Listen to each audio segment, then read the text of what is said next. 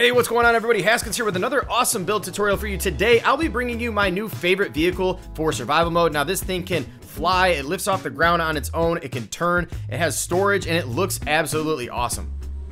Also, special shout out to Kaboom. I did use his frame from his awesome dozer vehicle that he just put out. I'm gonna link his channel down in the description.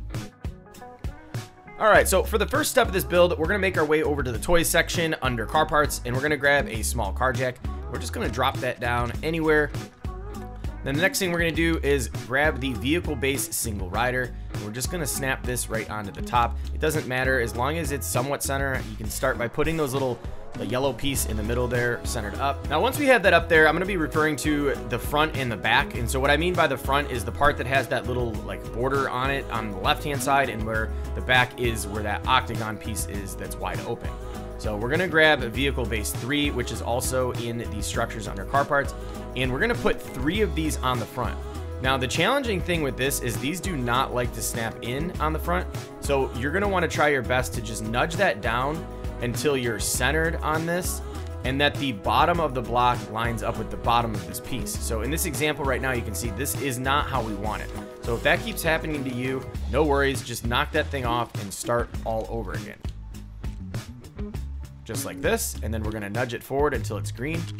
And the other thing you wanna make sure is that it's just good and center right here on the front of this. And now we're just gonna snap 3 of those together like that. And then for the rear of this thing, we're actually gonna put 6 of them. Now, for whatever reason, this one is much easier to get lined up. I have no idea why, but we're gonna do 1, that would be 2, 3, 4, 5, and 6. All right, so at this point you have 3 of them on the front and you have 6 on the back. Now we're gonna start placing some of the stuff up top before we put on our wheels. All right, so just place down some stairs. We're gonna hop up on top of this bad boy. Now the first thing we're gonna do when we're up here, we're just gonna grab this small driver's seat and we're gonna place it right there to where it actually is touching the front edge of this. We don't want any gaps. You want it to fit in there nicely, just like I'm showing you right now.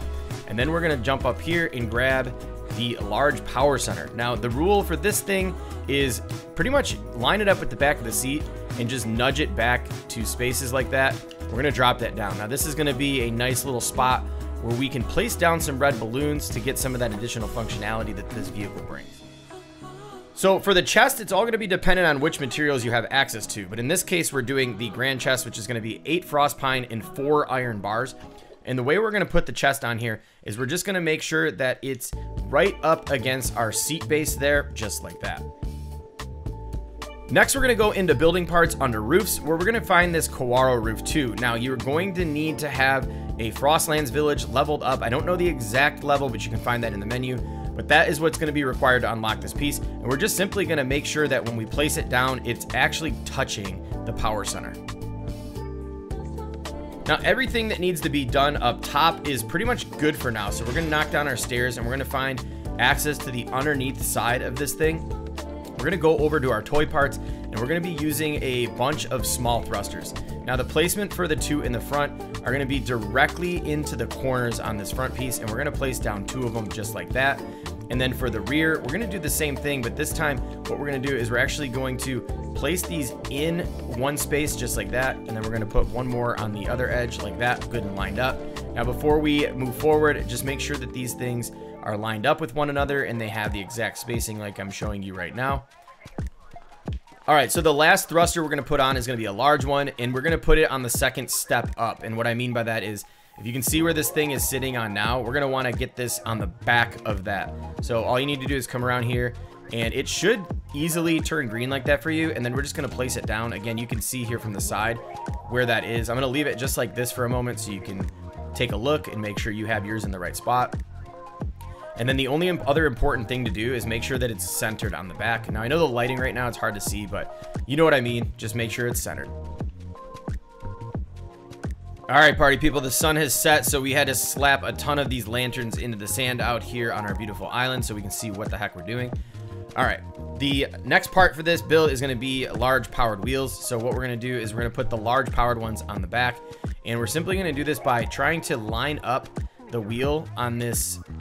It's hard to get the angle here, but we're gonna have it on the outer side of this block, and we're gonna nudge it to the left 6 spaces. So we're gonna go 1, no, that's not. We're gonna nudge it over 6 spaces. So we're gonna go 1, 2, 3, 4, 5, 6. Now, lining up the next one should be pretty easy because you have the other one in position. So you can just kind of look at it and determine where you need to place it.